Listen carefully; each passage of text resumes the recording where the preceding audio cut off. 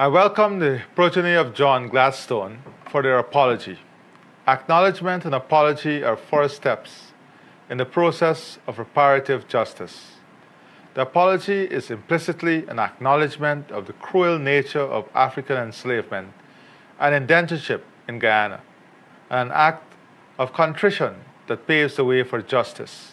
An acknowledgement and apology serve as a moral reckoning, validating the pain and suffering inflicted on generations past. However, the multifaceted legacy of slavery extends far beyond the confines of historical memory.